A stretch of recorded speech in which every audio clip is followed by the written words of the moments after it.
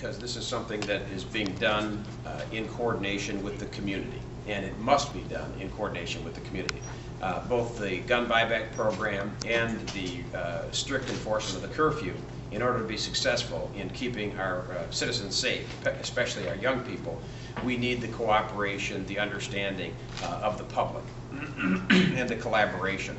So I wanted to let you know, I was a little overwhelmed that we have already raised $7,000 toward our goal. And our goal is $25,000, by the way. I know that I initially said $50,000, and so it was reported $50,000 because that's what I said. But we now know that we can run a very successful program at $25,000.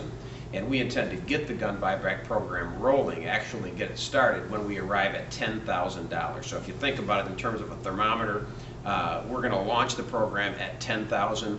We're now at $7,000, and we hardly asked for any money. That was just when the media announced the gun buyback program. We had some people, and here's one of the checks for $5,000, one individual citizen who heard about it and said, I want to support that effort, I want to do my part, and wrote a check for $5,000 to the Lansing Police Department for this gun buyback. Since then, we've taken in another $2,000. I have no doubt that we're going to reach our goal of $10,000 by August 1st. Our goal is to launch the program by or on August 1st. And we envision it as a really more of a guns for groceries program. That is the plan, and it's still being developed by the chief and her department. But the plan is, at this point, again, I want to share this with you, it's a work in progress. It's something that's being done in partnership with the community, but because we couldn't do it without the community. And again, the community is responding. But what we envision it is that somebody would bring in a gun, and they would get in exchange a gift card with a local, which will be worked out with the local merchant for $100 in groceries.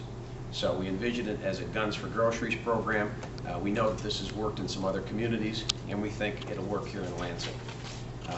So at the same time as this is being done, to get some of the excess guns off the street, it's also there's the issue of the guns themselves, the ubiquity of guns, and the availability, the easy access to guns. And we're also trying, but we're also trying to get a community dialogue and a community discussion. We intend to spur, and we think this will spur, a debate and a discussion about guns in the community.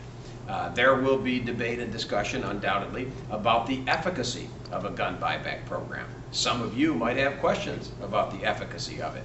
And that's exactly what we look forward to, is a discussion, a debate, a dialogue in the community about the availability, the access, the safety, etc. of guns. We think there's too many guns, too available to our young people especially. We want people to take much more caution if they choose to own a gun. And of course, we want to do away with the illegal guns.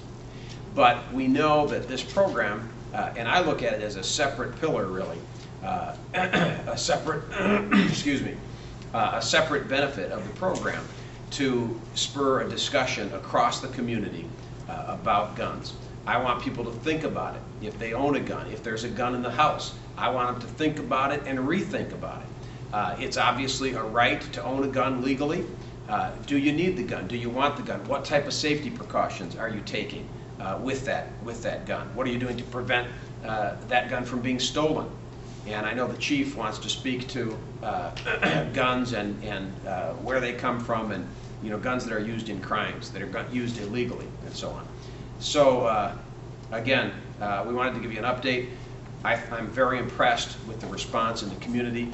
I think we're going to get there, and I think by August 1, we'll be ready to hit the ground running with the full-fledged Guns for Groceries program.